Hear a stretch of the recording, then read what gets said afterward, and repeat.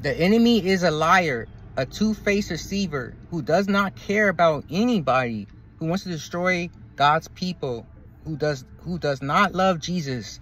The enemy is a serpent, a snake, an evil angel. The enemy rebelled against our Lord and Savior Jesus Christ. The enemy just wants to kill, steal, and destroy. The enemy does not want people to find joy. The enemy does not want anything to do with God. The enemy wants to be God. The enemy is a mocker. The enemy tries to tempt people to do his will, to bring people down. The enemy is a gossiper. The enemy is not the truth. So Jesus is the truth. Jesus loves you. Jesus wants to see you have a hope in the future. Jesus wants you to have eternal peace with him. Jesus wants you to go to heaven for eternity and dying in his presence with joy and all kinds of love.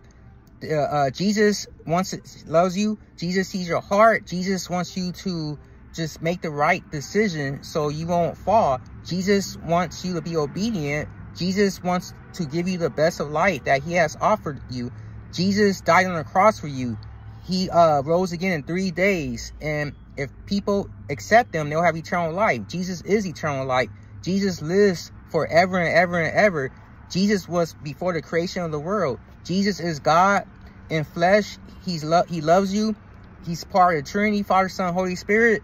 Jesus is amazing. Jesus' grace is amazing. Jesus' mercy for us is amazing. Jesus just wants you to keep on going. He does not want you to give up, because he never gives up on you. Jesus will never leave you nor forsake you. Jesus is King. Jesus is Lord. Jesus is Almighty. Jesus is I Am. Jesus is Yeshua. Jesus is Emmanuel. Jesus is great. Jesus is above everything. Jesus is why we're here right now. Praise Jesus. Accept Jesus with your heart and you'll be saved.